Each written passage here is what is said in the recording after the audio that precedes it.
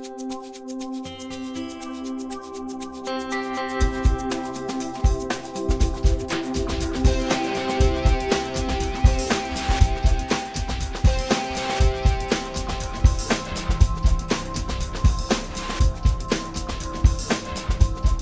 wanted to say this is an 18-plus only broadcast, and that you should edit that to the beginning. Howdy, folks. It is Monday, April 9th, 2012. This is the Bad Dog Book Club. I'm Skip Ruddertail, your otter editor, and with me, as always, is... Toonces and Skip doing a very helpful, pointing gesture, so I know when to come in and say my name. It's good. Because we've only been doing this for over a year now, and I want to make sure. I'm just very unfocused. I might think that he's introducing somebody else in the room. It could be. Could be. What are you reading this week, Skip? I voted today. Yeah, this week, this week we're reading Pyrostinger's Secret. So we did be a little misleading here because last week we said, or last episode, we said we were going to read mouse porn. Yeah, we promised straight porn. And well, Khaki Dog, as you know, is our producer. He said he'd read the show for us this week, and he just kind of made one of these producer decisions at the last minute. He told me last night that, I recorded, or we're recording this a little advanced, guys. But he told me last week that I recorded Secret anyway. I decided to do that one, and it was like, why not? Whatever. Okay, right, whatever. We'll make do. I think we'd still both kind of like to do mouse porn maybe at some point, so maybe we'll table that one for a bit. I just thought it would have been nice to throw a bone out there to our straight readers to do a dedicated straight I agree. Story, so, see how you feel about it, Pyrostinger, but if you're equitable, we may want to hang on to it for a little bit. We should apologize to him before we start begging him for more stories. We should. We did kind of surprise him. Yeah, I think we both thought the other person had contacted you saying we were going to run the story, so we dropped the ball there, and because of our miscommunication. So apparently, poor Pyrostinger, he submitted the story, obviously, so it was okay with us running it, but he didn't find out until we announced it on the last episode that, we're going to be running it. So, sorry, buddy, we miscommunicated. We'll do better next time. So, hopefully you're okay. We're still reading your story, so hopefully it's a little okay. We're still giving you attention, so it's okay if we mistreat you a little bit. Yeah, it's okay if we're stupid idiots. It's okay. It does make me feel bad. I know. So we apologize, we're bad and we should feel bad. But moving on. So we had this story. Well, and this story isn't straight, but it's bi. That works. That's as good, right? Yeah, for Toonces, bi is as good as straight. Yeah. Right. Yeah. Well, they always say you only have to suck one dick to make you gay, but I always feel it's not work the other way around. Exactly. If I'm an avowed straight gay dude, but if I come out I had one mistake one night, and I kind of liked it.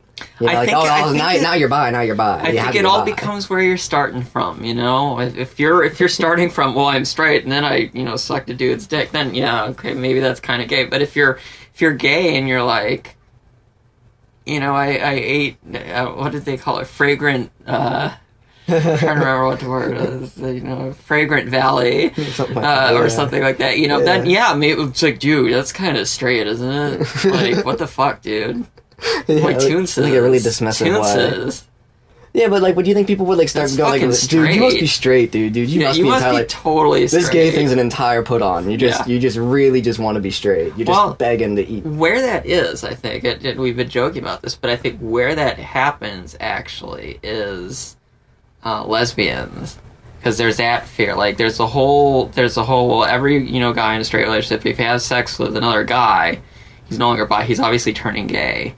And with women, it seems to be the opposite. It's that, you did something with a guy. You can't be bi, you're just straight, but you're, messing around or whatever. And I have friends who are lesbians, and it's this crazy, insane double standard. And I think it comes from the fact... different. Interesting. Well, I think it's come from the fact that our society said, obviously, cock is irresistible. And so guys will leave women for cock, and women will leave women for cock. And I think it's this crazy value that our culture has put on men and their genitals. So but it plays out in kind of opposite ways in these stupid anti-bi biases, prejudices. That's why I'm an ass man. Yeah, yeah. Yeah, I mean, we all got that. Well, that's everybody, yeah. Yeah, sure. So, everybody's got a nice ass. So why are you just gay then? I got a bit of like the dick too. See now, nice it's like, nice. Oh, see, okay, by that argument, you know. Yeah, but it's not the only thing. I don't know. Sure. What can I say? But yeah, we get a bi-storian, so that's kind of fun. We haven't done many of those. There aren't as many, you know. It's hard to find if you browse, you know, SoFurry or whatever. They're definitely fewer than there are. But we got the cream of the crop here. I really like this one. You like this one? Was really good. Yeah. I thought. Well, what did you like about it? Why are you so enthralled with it? Well, for one, the setting was kind of. I think I said before the last time we did a prostitution story, or however you want to call it. That is kind of like my secret kink. The idea of like, oh, I can sleep with someone in like a high powered position and get like tons and tons of money for it. Let's talk about that. That's kind of like I don't know. That's just the idea is alluring to me. I don't know. Well, let's talk about that. Why are? Because I don't know. It's one of these things where, you know, I read one and I'm like, okay, you know, that was hot, but it's not like a special thing. But it's kind of what the story's about. I mean, the whole thing's about secrets, and that's what kind of what it's about, like the power of secrets, essentially. Well, do you think, is that the main compelling reason why... I'm going to call them bordello stories, because I like the word bordello. But why are bordello stories always so popular? Because, I mean, you know, we're reading this, and I'm immediately thinking of... Right now, Kyle Gold, you know, obviously has Involve all goes to ones, and then even as one of his short stories is set in a bordel. Ruckus is currently running on FA, and it's coming out in book.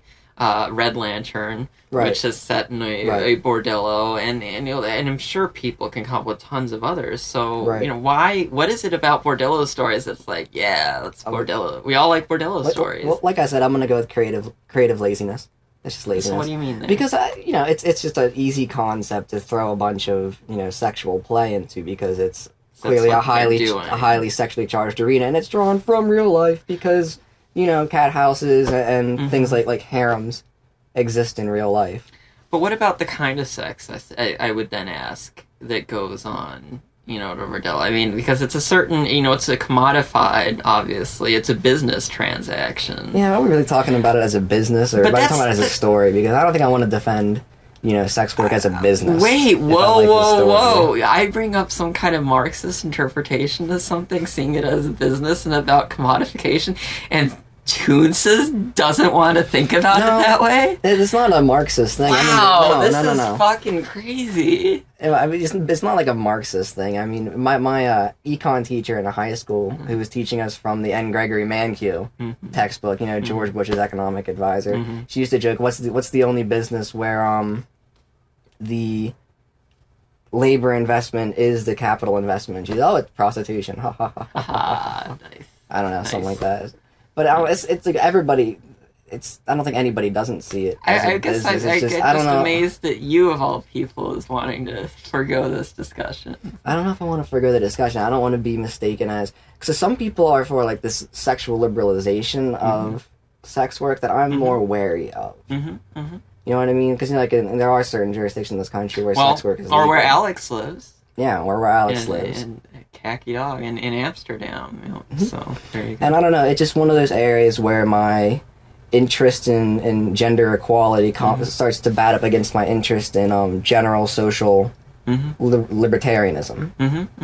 So I don't know. Maybe that's why I enjoy the bordello story, so to speak, is because maybe through this weird medium, I'm kind of working out how I feel about it. I don't know. I think there's something there, and this is something obviously we've touched on a lot of times in this show, as being, you know, furries, and, you know, it's kind of way of maybe, you know, exploring a kink or something that turns you on, or just something you're interested in or thinking about in a safe way. You know, you can explore it and think about it in a way that nobody's getting exploited, or because it's just a furry story. Right. So no, I think there's something to be said there.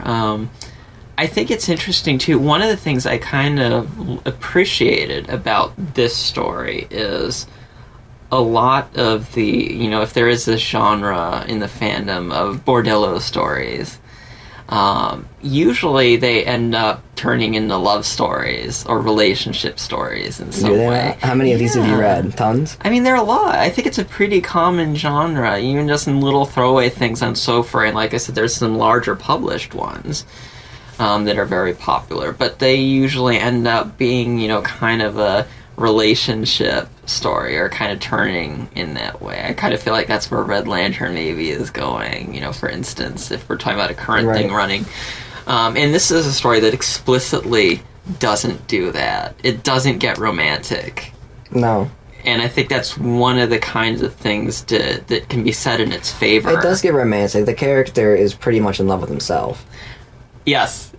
I think that's one of the fun things. I mean, is that something you liked about the story? I thought that was kind of the lesson of it, was that in this work you have to love yourself, because clearly you can't find any support from anywhere.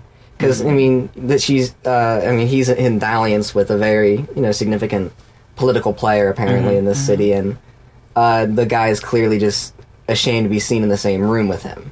So it's kind of like the opposite of having any kind of power or authority. You're actually kind of a liability.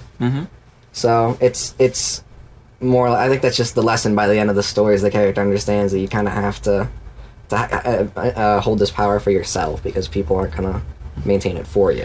Yeah, and I think maybe this guy's kind of an asshole, because he's so full of it, but I think you give a good reason why. You have to understand the context of him also saying he's kind of an outsider in this world. Exactly. And his just predispositions are looked at with a critical eye. And having this kind of cocky, no pun intended, or pun definitely intended, I'd say, attitude.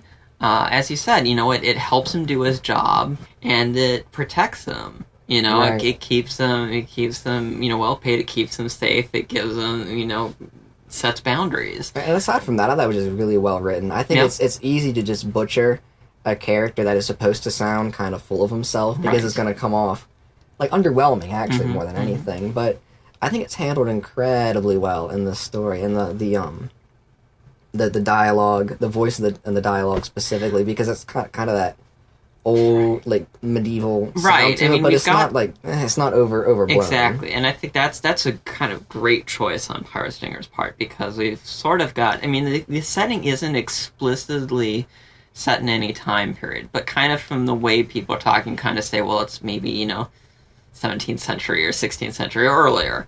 Maybe. So it isn't explicitly, there aren't any explicit markers of a definite time period. And I think there's nothing in here that would contradict necessarily it being set in the present day, either, for that matter. But, kind of, at least I got the feeling, I'm picturing it in my head.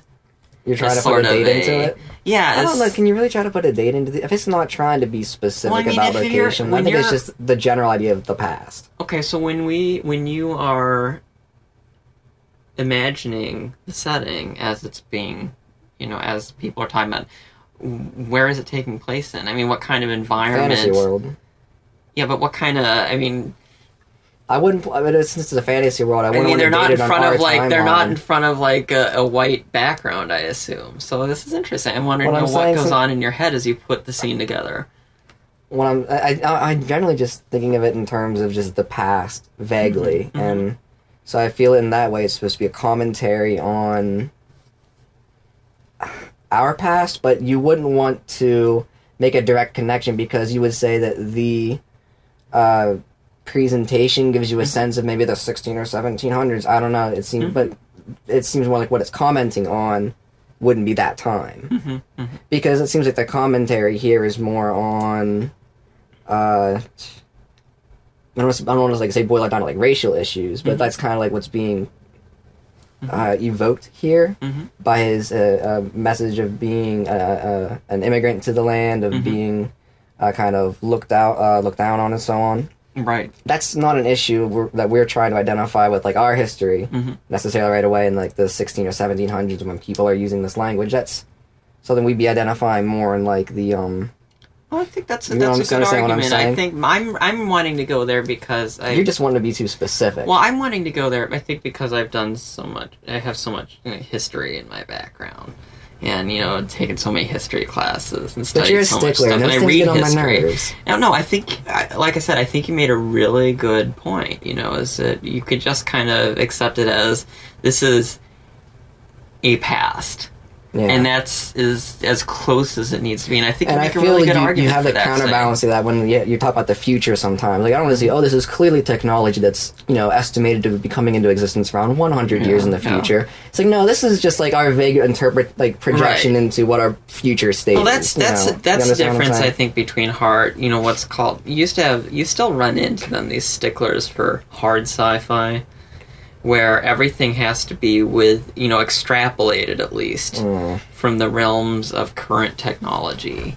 But just to stay on the language, it's so anal retentive in some ways. Yeah. So I understand. And you get the same people who are very anal retentive about the language being very precise. So if someone were to try to tackle this kind of language and you were to try to date it to a specific time, it would open it up to criticism. Like, absolutely. they're not talking in the exact. And it seems like that's missing the point in the first place. Yeah, I agree. So I think Pyrostinger deals with that effectively in two ways. One is. Right, it's sort of a past, but it's not a specific place or time on Earth that we can, explicitly connect it to. Two is this florid speech matches our protagonist's personality. It really kind of paints his personality. Exactly. In the picture, so one is always left saying, well, there's this florid speech that is probably setting a kind of time tone, if you will, but it's also florid because that's how he wants to present himself, and so you can kind of read it in this double way, and I think it's very effective because of that. Dealing with this weird issue of, well, how do I make it sound old timey, and he kind of heads off any argument where somebody could say, well, it didn't, this wasn't accurate, and you say, but that's how this guy talks because he's full of himself. Yeah, and so it's clever. Really I like it. That. The other characters don't quite talk. No, they don't. I mean, he's definitely more over the top in kind of his speech style than anybody else. Yeah, obviously. I think we can read it from his personality as an affectation. And he probably feels he has to talk like that because he's dealing in the realm of these highly influential people who probably carry the same professional manner of speech in their daily lives. And either that or he thinks they do. They probably do. Yeah, that's what I'm thinking. If he's mimicking upper class speech, these are upper class people he's dealing with. I mean, and I very much like the kind of the political tone of the story, and it's not explicit in any way, but just the setting. I just like the setting. The only spot, I mean, it really worked well for me. The ending leaves me a little flat. Really? Yeah. I thought it was perfect. Really? Why do you think it was perfect? Well, I thought it was perfect because the sex scene was so long and great. Yeah, it was a good sex scene. Yeah, but the reason that creates a difficulty in terms of ending it is how do you wrap up a sex scene? Yeah. Like, I mean, especially if that's really all it boiled down to the characters doing was fucking, and you just wanted to get, you wanted the reader to enjoy characters fucking. What significant event can you really come up with to kind of naturally segue into an ending beyond them just kind of coming and rolling over?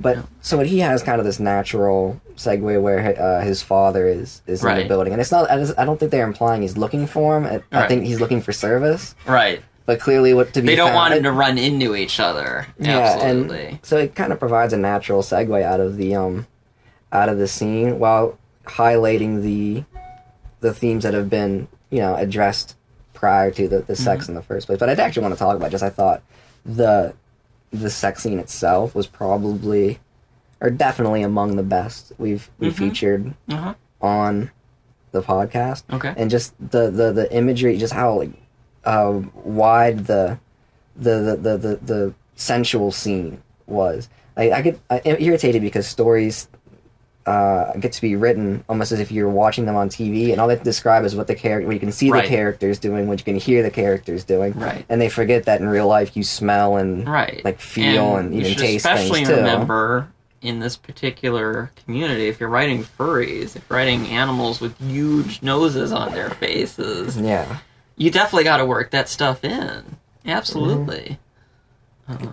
And it definitely just takes a story to another, because that's what really the sensual experience. It's you're touch trying to write and smell. Right, you should be writing your pulp as if you're there, or as your reader is in the protagonist moment, not watching the protagonist have sex on TV. Yeah, that's not what you're writing. You want to be evocative. Exactly. That's what and you don't want to. I think you're right. Is that depending on how we consume our porn, if we're used to this, just watching videos or whatever, it's easy to fall into. And we all think about movies and TV shows, and so it's easy to write your story as if it's going to be on TV. Yes, the primary media we all consume. If you just think about it, it's kind of got to drive our thinking.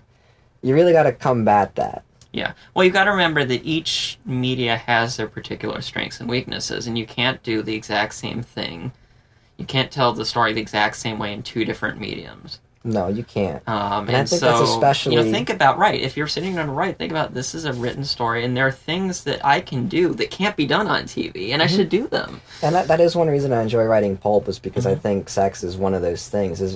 I never enjoyed watching porn because, for one, just the experience. We talked about this last time. Yeah, we did. Yeah. The fake. The fakeness of it. And just the fact you can only see and you can only really hear what they're doing. Right. You can't move the camera. That's what always gets me. It's like, well, I'd like to be, and if I'm reading a story, looking over there, but I can't move the camera. It's not like it's any less fake if I'm reading a story. It's still just sensual perception in my head, but at least it's playing to my sense of touch, my taste, my smell. Absolutely. Yeah. Absolutely. And things that you can't convey as easily in the visual medium. If I'm just watching a business drama, that's probably not as important, I don't think. I can just watch that shit on TV. Yeah.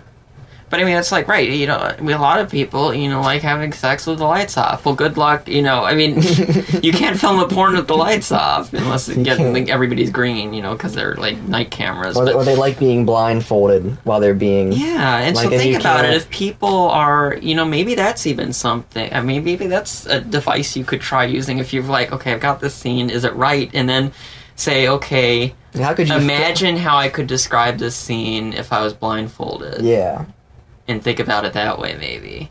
Okay, I've written it all out, everything happens, how would I tell it if how would I describe it to somebody who's blindfolded? Or how would someone who was blindfolded experience it? Yeah, you're right, experience, I think is a better word. Oh, that's a really good point. I don't know, I guess the ending, I don't know, I think you're right. It's how do I end this? And I guess for me it was it was okay ending, but it didn't wow me, I don't know if there was a... What did you want? I don't know. I'm not sure. I thought that the little line about... I thought it fit into the personalities, because he's kind of, chortling at Jin. It's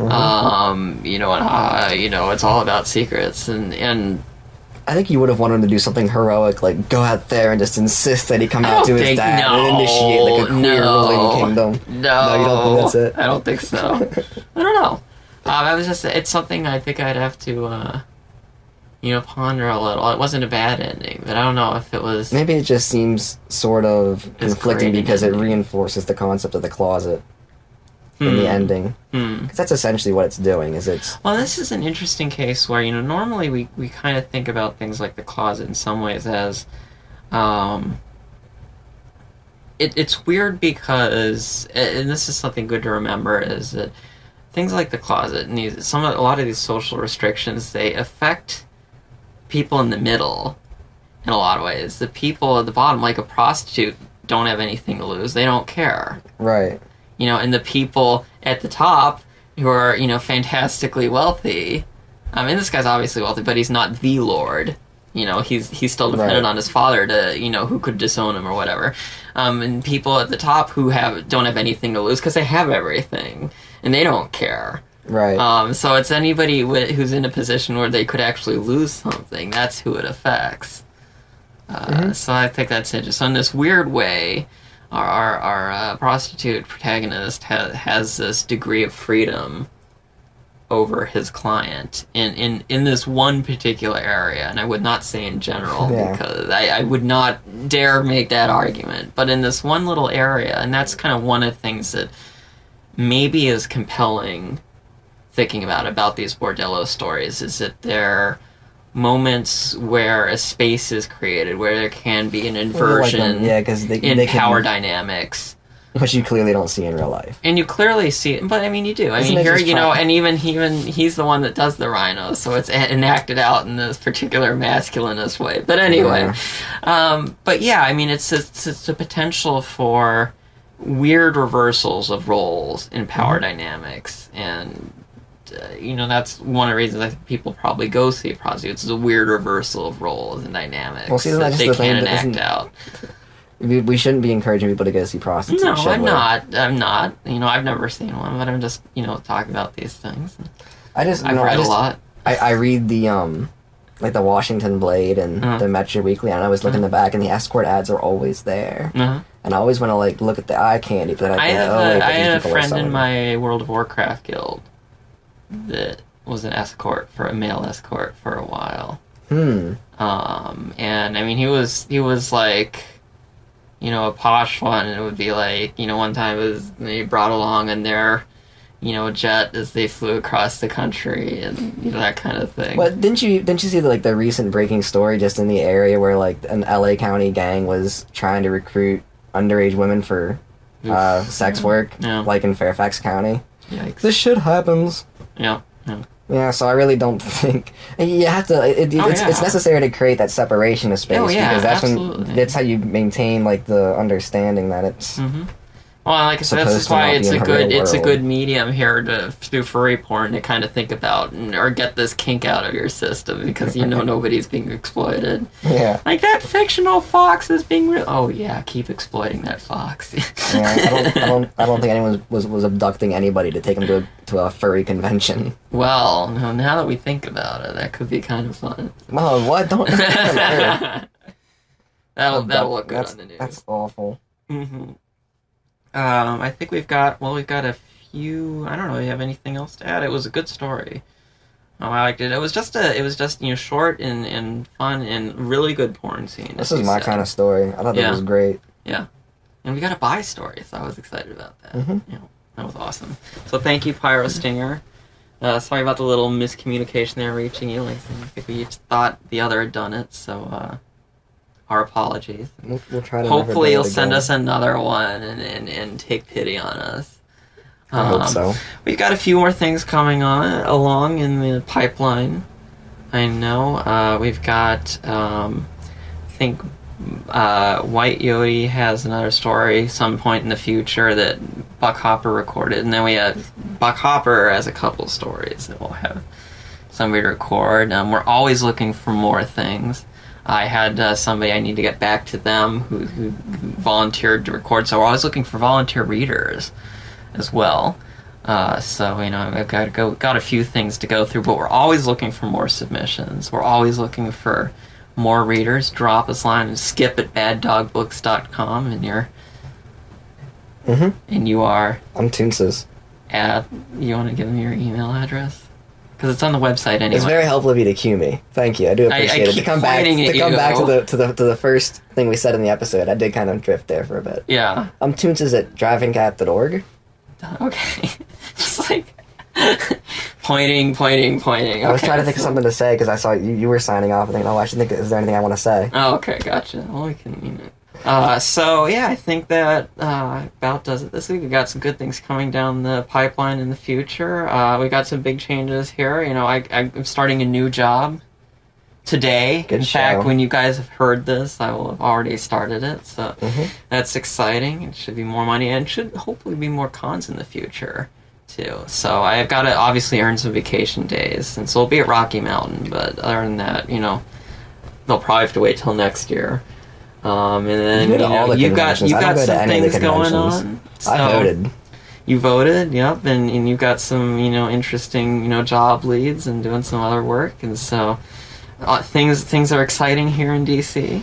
I gotta go check the gumball machines. Gotta go check the gumball. Yeah, we're gonna go do that right now. I gotta go check Toons' gumball machine empire here. So I think that about does it, and we'll see you guys in a couple weeks. Arrivederci.